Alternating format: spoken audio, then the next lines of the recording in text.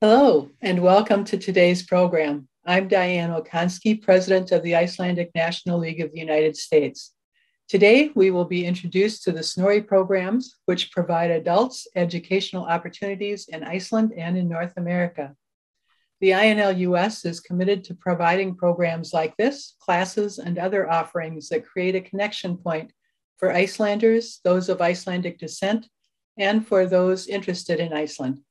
Information on the INLUS can be found on our website, www.inlus.org, or through our social media sites, our blogs, and our newsletters. If you are not a member, I encourage you to join. Your membership helps fund scholarships, grants, and local programs and projects, and it would make a great gift for families and friends. So before we get started, I just have two reminders. First, the program is being recorded and will be available on the INLUS website. Again, that's inlus.org. Second, all attendees are on mute, but if you would like to submit a question, please use the Q&A feature on Zoom, and we will answer as many questions as we can during the course of the program. With us today are Pála Hallgrímsdóttir, Project Director for the Snorri Foundation in Iceland, and Jody Arman-Jones, Co-Director for the Snorri West program in the US. The Snorri West Co-Director for Canada, Blair Lockhart, is unable to join us today, unfortunately. So Pála, I understand you're going to get us started, so I will turn it over to you. Thank you. I guess I'll share my screen. So yes, of course, Iceland is on your bucket list of places to visit. So do it, but don't be a tourist, be a Snorri. Join our family of programs offering unique and unforgettable travel opportunities that connect North Americans and Icelanders with their relatives, heritage, and identity. Góðan dag, and thank you for having us on this great platform and giving us the chance to talk about, explain, and perhaps answer questions about the Snorri programs. My name is Pála Hallgrímsdóttir, and I am the project manager in Iceland. I joined the team in February 2020 and has been introduced to the Snorri programs by fire. What a last couple of years it's been for everyone. I am very proud to continue the great work the Snorri programs has been doing for the last 20 years and look forward to continue strengthening the bonds between Icelanders and North Americans. Góðan dag, I am Jody Arman-Jones from Farmington, Minnesota. I am a 2012 Snorri Plus alumna, a parent of a Snorri 2013, and the current co-director of Snorri West program. My other co-director in Canada is Blair Lockhart from Vancouver. She and her mom are alumni of the Snorri Plus program in 2014. And additionally, in 2019, Blair was the Snorri West organizer and hostess for Snorri West in Vancouver. We'd like to give you a very brief overview of the Snorri programs and invite you to ask any questions. Diane is monitoring the Q&A, and she'll let us know along the way whether or not we can answer them at that time or hold them till the end. So the Snorri family of programs annually offers 4 different adventures depending upon your age and where you live. Snorri for 20 to 30 years old, North Americans of Icelandic descent. Snorri Plus is for those North Americans over 30 years of age. Snorri Alumni Internship is for alumni of both Snorri and Snorri Plus. And Snorri West brings Icelanders 20 to 30 years of age to North America. But the Snorri story, or saga if you prefer, begin as a joint initiative of the Icelandic Ministry of Foreign Affairs, the Nordic Association, and the Icelandic National League of Iceland. It is currently overseen by the not-for-profit Snorri Foundation and its board of directors, headquartered in Iceland. In 2019, the Snorri program celebrated its 20th anniversary. Snorri West did the same in 2021, while Snorri Plus will celebrate in 2023. But what's in the name? The name of the Snorri programs comes from Snorri Þorfinnsson, the son of Guðríður Þorbjarnardóttir and Þorfinnur Karlsefni, who sailed on many voyages around the Atlantic and was part of the settlement established in the areas often referred to as Vinland. A UNESCO World Heritage Site was established at Ellen's Meadows in Newfoundland, where it is believed Snorri was born in circa 1004 AD, making him the first known Icelander born in North America. Emphasizing enduring ties between Iceland and North America, it is from this intrepid traveler that the Snorri programs take their name. The photo shown here is of Snorri and his mother and stands in the churchyard of Glaumbar, the farm in northern Iceland near Hofsós, where the family settled once their voyaging days ended. But the first of the programs is Snorri, designed for North Americans of Icelandic descent, 20 to 30 years of age, to spend 5 weeks in Iceland during June and July. The trip is divided into 3 sections. Week 1 and 2 are in the capital region of Reykjavik. Weeks 3 and 4 are homestays for relatives anywhere in Iceland. And lastly, week 5 is a spectacular adventure trip to selected places around Greater Iceland. All Snorri participants are required to complete the free Icelandic online language course developed at the University of Iceland, Háskóli Íslands, before arrival in Iceland. Once in Reykjavik, they will continue with an intensive course in modern Icelandic. Snorri Plus is not required to complete the course ahead of time, but basic Icelandic language courses will be part of your early days in the island. I had the opportunity to see Iceland and its people through the Snorri program. After 2 weeks of language classes, we understood words here and there, but there is a lot to learn before things start making sense. This is a quote from Logan. He participated in the Snorri program in 2018. A year later, or in the fall of 2019, he decided to move to Iceland and learn Icelandic. He still lives in Reykjavik and is enrolled in Háskóli Íslands, the University of Iceland. This is just one story of so many, how the Snorri program can change and influence the life of participants. Part of the Snorri program is to stay with an Icelandic family. Efforts will be made to place you with relatives who live in the geographical area where your ancestor once lived. During this time, Snorris will participate in everyday family life and take on a volunteer summer job equivalent to the jobs of young Icelanders usually have during the summer months. The Snorri program will take care of finding a host family and arranging a volunteer placement, as well as provide a small stipend for spending money. Like we mentioned before, because of COVID, we have had to cancel our Snorri program 2 years in a row. Therefore, we might have to modify the program to increase participants and hosts' comfort level. Here's a look at where homestays have occurred throughout Iceland.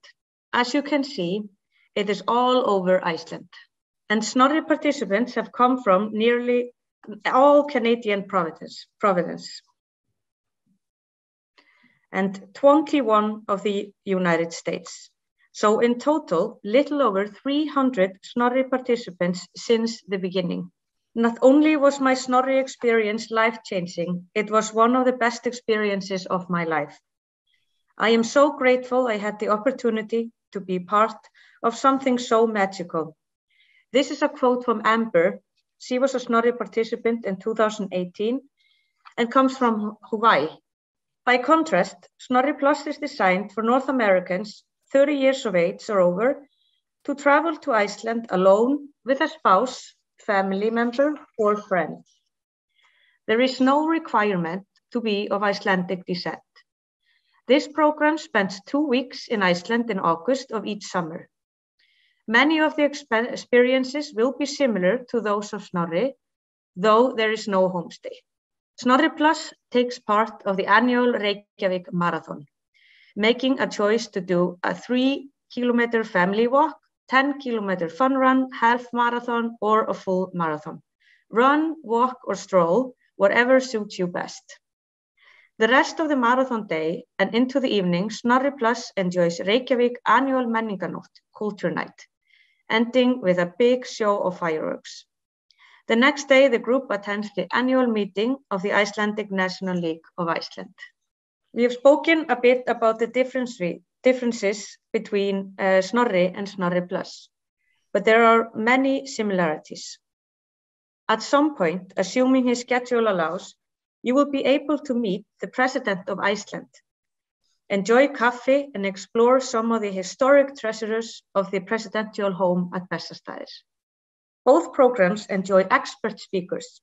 During their introduction to the city of Reykjavik and Greater Iceland through a cultural and educational program on various subjects such as history, culture, introduction to the Icelandic language, and geology.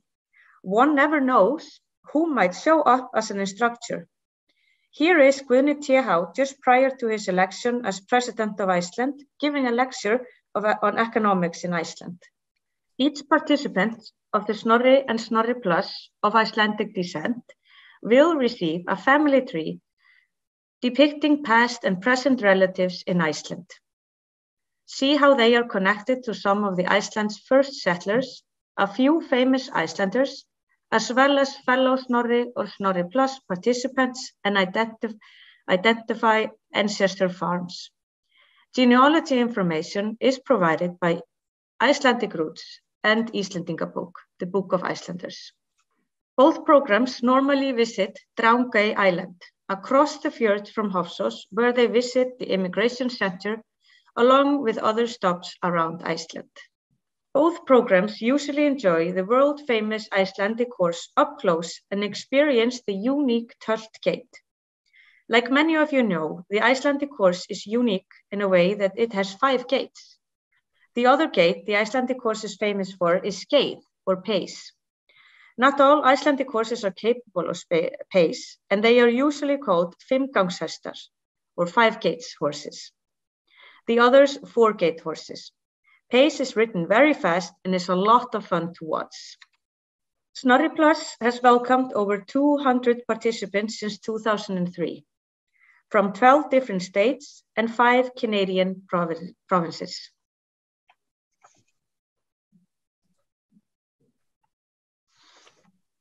This is Jenny Fox, a Snorri Plus participant from 2017, here shown at the University of Iceland. As a direct result of her Snorri experience, she has been back in Iceland as a Fulbright specialist on behalf of Fulbright Iceland, continuing to work with Dr. Ómar Kristmundsson, professor in political science, and Steinunn Hrafnsdóttir, professor in social science at Háskóli Íslands. She said herself, without the Snorri Foundation, none of this would have happened. I would still be spending evenings and weekends reading Halldór Laxness or Icelandic folktales and dreaming of a faraway place that I felt so connected to. And once you have had the experience of a lifetime, Snorri and Snorri Plus alumni are invited to continue their adventures as a Snorri alumni intern. The majority of expenses related to this summer-long adventure are covered by the American and Canadian embassies in Iceland, the Icelandic Immigration Center at Hofsós, the Icelandic National League of Iceland, and the Snorri Foundation. The Immigration Center is located on the Hofsós Harbor and the banks of the beautiful Hofsá River with a view of Drangey Island in the middle of Skagafjörður. As an intern, you will be given the opportunity to explore the surrounding area and other parts of Iceland too. Interns spend up to 12 weeks, primarily in Hofsós, where they will be given free accommodation and volunteer with the dedicated team of the Immigration Center, welcoming guests from all around the world and helping to fulfill the center's mission. Their stay in Iceland will start and end with a homestay with Icelandic families in Reykjavik. In addition, the interns will work on projects developed in conjunction with the US or Canadian embassy to help promote the strong cultural bonds between Canada, Iceland, and the United States. Here we have Mallory Swanson. She was a Snorri participant in 2011, Snorri alumni intern in 2016, and is currently living in Reykjavik, studying at the University of Iceland. She spends her summer working for the Immigration Center at Hofsós, riding horses, among other things. The beauty of horses and the experiences I had working at the Icelandic Immigration Center is something I will never forget. It was such a unique and wonderful way to spend the summer. And the final program is Snorri West, a unique 4-week opportunity for Icelanders between the ages of 20 and 30 to follow the trails of their family members who emigrated from Iceland to North America. Snorri West co-directors in North America work with the project manager in Iceland who assists with and promotes the program. It is, however, a completely volunteer organized and operated enterprise, relying on the generosity of Western Icelanders to share their stories and those of their ancestors. We encourage you to participate in the program when it's in your area. The program would not be possible without the efforts and donations of North Americans just like you. Due to the size of the North American continent, we divided into 4 corridors named for the primary time zone and rotate to visit one corridor each summer. For the summer of 2022, Snorri West plans to visit the central corridor of Minnesota, North Dakota, and Manitoba, and we are in discussion with Chicago, Washington Island, and possibly Milwaukee, Wisconsin also. Snorri West is advertised as a way for young Icelanders to 1, explore Canada and the United States, 2, discover the communities that Icelandic immigrants built, 3, learn how Western Icelanders are keeping their Icelandic heritage alive, 4, experience local culture, stories, and nature of each place they visit, 5, improve their English and make lifelong friends. We've had as few as 2 and as many as 9 young Icelanders participate in any one time. And we average about 4 per year in recent history. And that is quite different from the Snorri and Snorri Plus programs that are probably averaging in the vicinity of about 15 or so every year. While the program is 4 weeks long in the summer, exactly when in the summer it happens depends on what's going on in the corridor to be visited any particular year. In 2022, in the Central Corridor, we will work around August the Deuce and Icelandic National League. The Mountain Corridor, which we hope is 2023, we will have Markerville, June 17th participation, Icelandic Days in Utah, the Calgary Stampede in Calgary.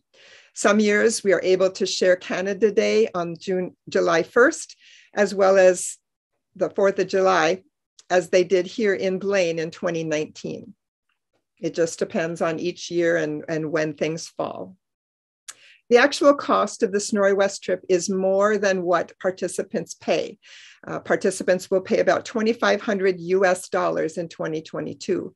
And the program relies heavily on all of you in North America to act as local organizers, hosts, guides, transportation, lodging, board, and assistance to meet local relatives. All of your monetary and in-kind donations help us keep the costs of the program reasonable, which makes it a big draw for the young Icelanders. Local clubs and organizations receive approximately a $35 US per day per participant stipend to offset the costs of hosting the participants while in their area. A wide variety of accommodations are used. Here you see a private home, but they also use vacation rentals, university housing, local heritage facilities, and even some camping. Likewise, food is also a wide variety of offerings, from private meals with host families, community gatherings, providing groceries for participants to make their own breakfasts and lunches.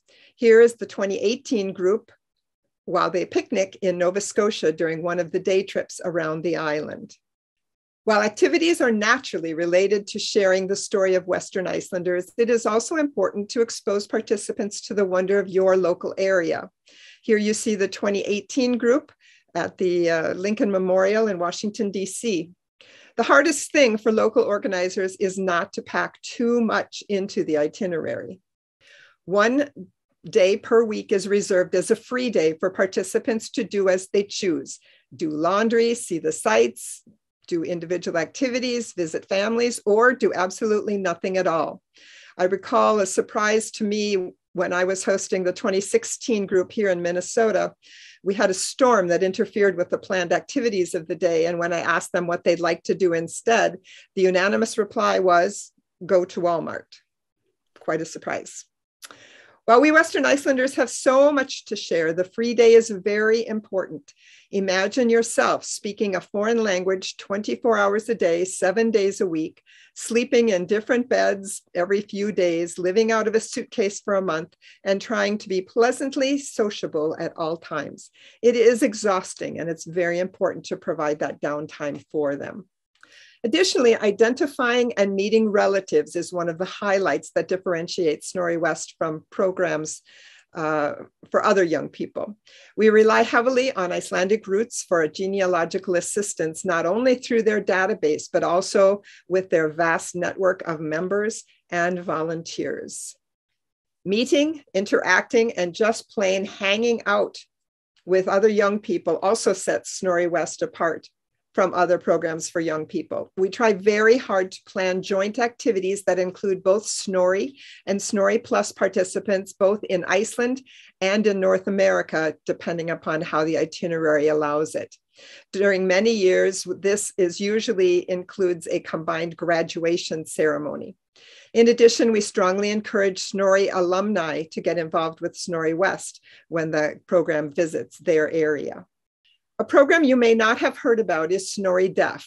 Beginning in 2018, the Icelandic National League of North America, Icelandic Roots, and the Snorri Foundation supported a program for the deaf and hard of hearing Icelanders and Western Icelanders. That program is now overseen by the Deaf Association in Iceland, Icelandic Roots, and the Icelandic National League of the United States on an as-needed basis. Last year, when we suddenly had a gap in our schedule because of COVID, we used the time to look at our website, snorri.is, and think of things to improve. One of the items we are most excited about on our newly redesigned website is the online application form, which can be started, paused, and completed at various times, as well as submitted directly, all through the website. Another exciting new feature is our extensive FAQ section on all of our programs. For the first time, Snorri West was translated to Icelandic on the website for our Icelandic target group. We believe that these changes, updates, and work will help the Snorri programs to grow and develop. We hope these changes have made the website more customer-friendly, and this is, of course, constant work and in progress as we speak. I also want to mention that our website, snorri.is, has a lot of important and helpful information in all of our programs. We can't mention them all here, unfortunately, but perhaps it's worth mentioning that we have a list of grants and scholarships that are available for Snorri participants. More information and how to apply for them are available there as well. You've just barely scratched the surface of the Snorri programs. We invite you to check out our website, to follow us on Facebook and Instagram, and feel free to contact us. The last 2 years has been unusual and challenging for everyone.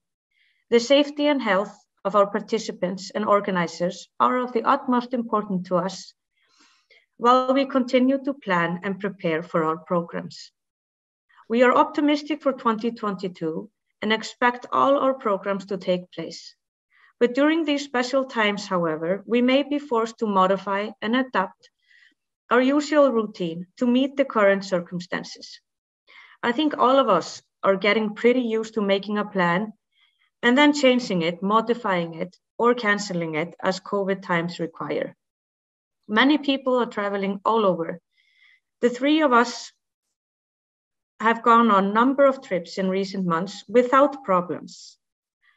And a reminder, however, that is every traveler's own responsibility and decision to determine their comfort level of going abroad. Like we have said, we monitor the situation in North America and Iceland closely. But we believe it is necessary to make it mandatory to be fully vaccinated to participate in our Snorri programs. And we look forward to welcoming you as a participant hosts and supporters of one or more of our Snorri programs, and appreciate input and look forward to hearing from you with comments, thoughts, ideas, and suggestions now and in the future. Who will begin sharing today? All right. Well, we do have a question that has come in. Are the host families in Iceland compensated for housing a Snorri participant? Well, it depends. It has not been part of the program, but it is like a small stipend has been given, and of course appreciation, and like we have not been able to do this for the past 20 years without their, with their help and welcoming, Icelandic descents in their homes. It is so important to us, and we are so grateful for them. And I have heard so many stories of participants after their homestays, and they still hear from them. They still keep in contact. This is a very very important and just amazing thing about this program, that this welcoming of the homestay. So how do the families respond to this opportunity? Is there a difference when you first approach them and ask if they would like to have someone stay with them versus after the fact? Have they gone through any changes? You mean like any changes in the last 20 years, or just during the stay, or? Just during the stay. Are they a little hesitant at first? Do you have any hesitation from some families to have people that they don't really know come and stay with them? Yes, yes. Usually it takes they have to think about it. So usually you approach them and ask them how they feel about this, and they have to maybe take a moment and speak to their family and get back to you. So this is usually a process, and they want to know, of course, a little bit about the participant, and it's the project manager is always in a close relationship or contact with the homestay families. But I think 98% of the times things have gone very smoothly and without any problems. But of course, humans and relationships, and but I am there, project manager is there 24/7 to be of any assistance or help if anything comes up, or if something happens. Of course, something can always happen also in the homestay family, just a personal matter. So we are there to help them and support them and respond if anything happens. I'd also like to point out that we have a number of host families who have hosted more than one Snorri. They've enjoyed the process so much that they've willingly signed up additional years. Okay, wonderful. Well, and we have another question this time about Snorri West. So in the Snorri West program, is it common for applicants to be around the same age, or do you try to keep it more diverse? And do you have any advice on leaving a sufficient application? As far as Snorri West goes, as long as the participant is at least 20 years old and no more than 30, we don't really tend to try to look at age particularly. If we have a large pool of participants who have applied, we may look at how they appear to work together. Sometimes we have to examine where or what type of homestays or stays there will be, so that we keep in mind the genders. Most people don't want to bunk with somebody of the opposite gender. So otherwise, there really isn't much other than whether or not we feel that person is mature enough, is willing to, some people think of the program as more just an opportunity to get to North America, and that once they're there, their idea is that they're going to be off on their own doing whatever they want. And that's not the aim of the programs. And so we're looking for someone who is truly interested in the story of the Western Icelanders and connecting with Western Icelanders, and who will be willing to go along on the itinerary as it is planned. So the second part of the question, Diane, could you remind me what that was?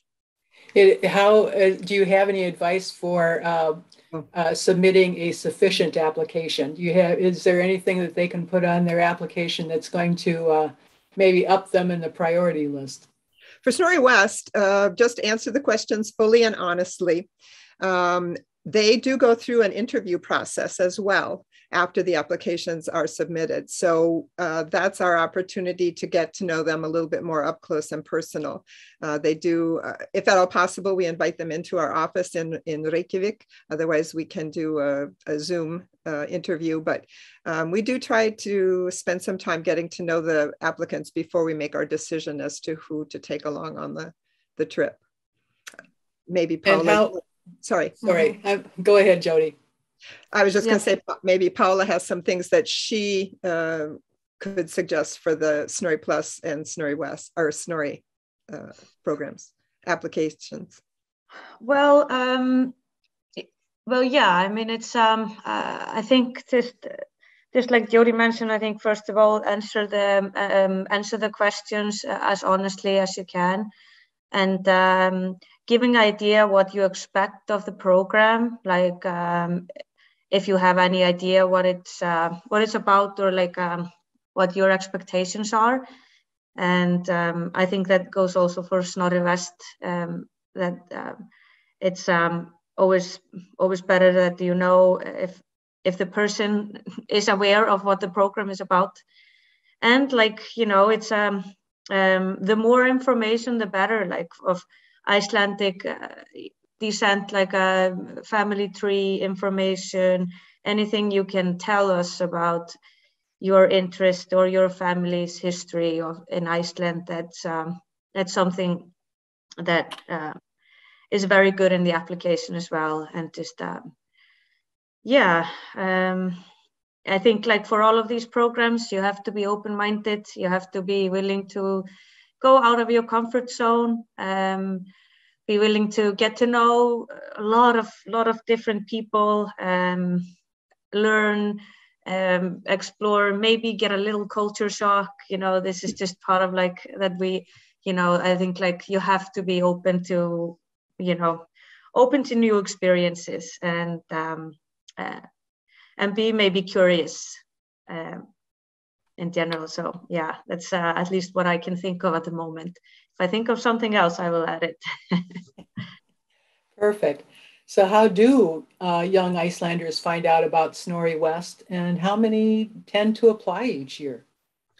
Well, I guess I'll start with that. The majority of the promotion rests with Pála in Iceland. Not only does she speak Icelandic, which is very important, obviously, she has the connections.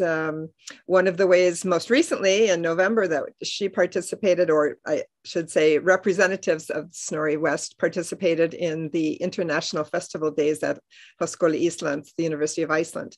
And that's an opportunity for all kinds of different programs, both educational and job related and just travel opportunities to expose the students at Háskóli Íslands to their opportunities. There are radio programs, there are newspaper interviews. More and more we can do the Zoom activities, which help quite a bit. Word of mouth. Hold on just a second. Sorry. She also sends notices to the local programs at other universities within Iceland. Pála, perhaps you can expand on how you share the information. Yeah, I've sent to the international offices of all the universities in Iceland, and for all of them except Háskóli Íslands, which is not sending out like brochures anymore, like to all students. They have sent out like information about the program and like a brochure about like what it's about to all of the students. That is also what we have done for the high schools in Iceland, and like Jody mentioned, we go to radio interviews, and usually we set it up that we have a participant and perhaps myself as well, like go and explain and talk about the program, and then perhaps a participant can add like their own story to it, and also like it's important to like use social media and website, and just getting the word out is important, and we have just we've used also resources here like the Nordic Association newsletter and the National League of Iceland, Þjóðræknisfélagið. So I mean, we are just and also like to mention that we are in cooperation, or like especially Þjóðræknisfélagið, with a framhaldsskólinn á Laugum, or there's a course there about like the Western Icelander. There is one high school in the countryside, and that person there is very interested in this history, and had a special course just about like Western Icelanders. And I think like finding some kind of aim in that as well, like this is the people that would be very, very appropriate for for participants and Snorri West. So it's in many ways that we reach Icelandic young people to try to apply and get interested in Snorri West. And we would welcome any suggestions that anybody has in Iceland as to how to reach out and get the word out about them. Mm-hmm. You asked about how many people apply each year. It varies tremendously. Mm-hmm. The last 2 years, we actually, well, let's see, in 2020, I think we had 10. And last year, we never got to that point. We decided that we had to cancel the program prior to the application deadline and interviews. Most of the people who were accepted in 2020 have chosen to carry over. They were going to go in 2021, and they have decided they will try again in 2022, but we'll see. So our deadline for Snorri West this year, or I should say next year, is February 21st. So we won't know how many participants or how many applicants until that time. And also maybe I can add to that is Snorri and Snorri Plus is January 17th of next year, of 2022. And okay. if there's any Snorris listening, today's the deadline for the Snorri internship application. Mm-hmm. So get that in. Do most of the people that apply for Snorri or Snorri Plus get accepted, or does it get a little competitive? And especially since COVID has canceled the last 2 years, are you putting a cap of any type or a maximum number of participants in this upcoming year? Well, I know that they have had to, just in the last 20 years, sometimes they've had to waitlist some people if there's a little bit too many that apply. And this year we will aim for like 15 to 20 people in each program, and that is that is just. We think it's important to not, expand it anymore, like that. It keeps its uniqueness and closeness of the program. But we, of course, might have to modify things or like have some alternatives if there is a lot of demand or like a lot of people that have applied. It has been like there has been like quite or few applications, new applications in both of the programs already. And we have participants from 2020 and 2021. So we'll see, you know. We're of course just very glad and thankful that participants are so understanding of our situation and patient to you know, wait until we can finally welcome our Snorri participants. But I think, like, in general, I have at least not heard that it's competitive, but you know, we might have to, you know, we might have to do some waitlisting, but we'll see. It's nothing that has been decided or we are, you know, thinking about at the moment. We're just very thankful for the applications and excited about next year. Do you have any idea at this point what the cost is going to be for Snorri and Snorri Plus? The Snorri cost is going to be $6,000 for the whole program, and that includes everything. I mean, it includes like the flight fare as well, and accommodation, of course, and lectures, and just the adventure trip and travel in Iceland between places. So it's basically covers all of the trip.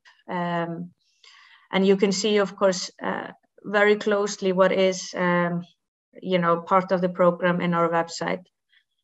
The Snorri Plus, last year it was it was a little bit different if you're a single or a double, but it's a very similar. It's a, you know, it was about $6,000. But a little bit if you are a sharing room, it is a little bit not as expensive. And a reminder that we do have quite a few opportunities for grants and scholarships, especially for the Snorri programs, and those are all available on the website. Mm-hmm. And yes. That is like, yeah, there's scholarship for both. I mean, Snorri participants, but there have also been some grants that have been given to Snorri Plus as well. Mm-hmm.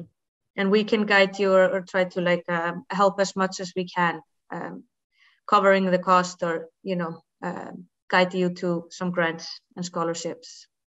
And one of those would be from the INLUS as well as Icelandic Roots. So I'm sure that information is all available online. So we have covered all the questions that have come in. Do you have any closing comments, Pála or Jody? I'll let you go first, Pála. No, I just wanted to mention, like, maybe just, you know, we are pretty sure that the cost for Snorri Plus is going to be the same as 2021. So like that's going to be $5,200 for sharing rooms and $6,100 for a single one. So I just wanted to clear that out, like, and in general, we are just very happy to be here sharing the Snorri programs, what it's all about, and it's such a wonderful programs. It's so great to be part of it, and I know all of us are looking forward to getting, you know, our lives back to normal, and we are very hopeful for next year. Jody, is it? I just wanted to also follow along what Pála said. I had been to Iceland many times prior to my experience with Snorri Plus, and I just cannot explain how connected I felt to the country and how much of an impact that made on my life. I encouraged both my kids to go on the Snorri programs, one of whom was able to do so and eventually ended up moving to Iceland, getting a second degree from the university there. She's now living and has a family there. It's just amazing, the difference between being a tourist in Iceland with yourself or another organization and going with the Snorri organization. Being a Snorri, it's different. And I think the connectedness it brings to your heritage is just amazing. So, and as far as Western Icelanders, anytime we come calling, I encourage you, please jump in and get involved with Snorri West. We'll be ramping that itinerary planning up soon. So if you're in the Central Corridor, we look forward to your participation. Thank you so much, Diane, and the INLUS for allowing us to share this information with you. Well, thank you. I just have to say the same. Thank you. Sorry, yeah, I just wanted to also thank you so much for having us, and just say that I am just so grateful to be working in such a wonderful, heart-giving program. And thank you for offering us to talk about it here, Diane. Well, and thank you for all the information. This has been very good. And I really and truly hope that the programs go forward in 2022. I just applaud all the people who applied in 2020 and 2021 and are still, waiting in line to go in 2022. I think it speaks loudly for the integrity of the program and the benefits that are gained. So again, the applications for Snorri and Snorri Plus are due in January and Snorri West in February. The application forms and all the information that you need can be found on the Snorri website, which is Snorri, SNORRI.is. And we also have a link on the INLUS website. Mm-hmm. I wanted to mention that the INLUS's December newsletter will be coming out soon. And besides all the information that you usually find in it, there will also be a little blurb or a little ad on a discount for new subscriptions from the Lögberg Heimskringla newspaper, effective through the end of December. The LH is the only remaining continuously published North American Icelandic newspaper, and your support is very much appreciated. Again, this is our last webinar that we have planned for 2021. I just want to thank everyone who has supported the INLUS for these past 2 years. And I'm looking forward to the continued growth of the organization as well as our offerings. We welcome any ideas that you have, any volunteering that you'd like to do would be much appreciated. But most of all, I wish everyone a very safe, happy, and healthy holiday season. Thank you all for joining us today, and goodbye.